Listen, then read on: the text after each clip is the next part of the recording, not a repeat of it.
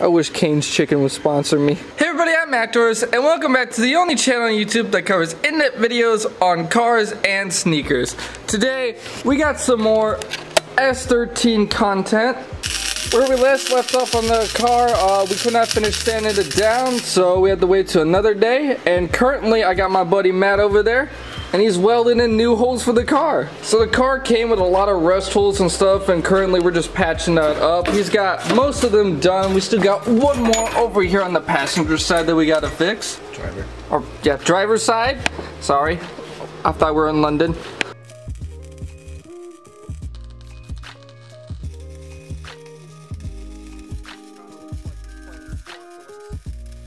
See, Matt is telling me not to look directly in the spark, but I keep doing it because I'm stupid.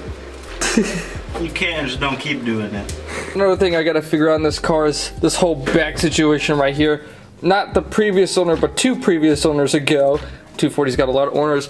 He wanted to do something to the fuel to make it like easy to access and stuff, so he put this whole like sheet metal back here, but it's very unsturdy and stuff and wobbles when you drive. I don't like it, but I gotta figure out what to do back here. Yeah.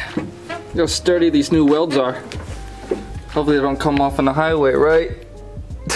And also, just a friendly reminder, if you guys are enjoying the content so far, please like and share for that YouTube algorithm. And also leave a comment, let me know what you guys think about the car so far.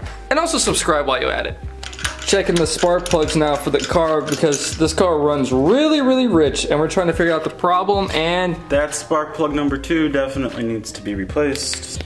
Just went to AutoZone to get some new spark plugs, and now I'm gonna pop them all in. Here's the new spark plug, my good sir. Here's the old crusty one. Yeah, this spark plug really badly need to be replaced. This one is so bad. Just tying them up now. Yeah. So yeah, we just started up. Starts up just fine, so spark plugs are pretty good. Alright, now that the spark plug's in, time to sand down this baby a little bit more. Alright, so now for sanding down the car, we have upgraded now to an angle grinder, and I gotta tell you, this thing works a lot better than what we're using before, so let's get to it.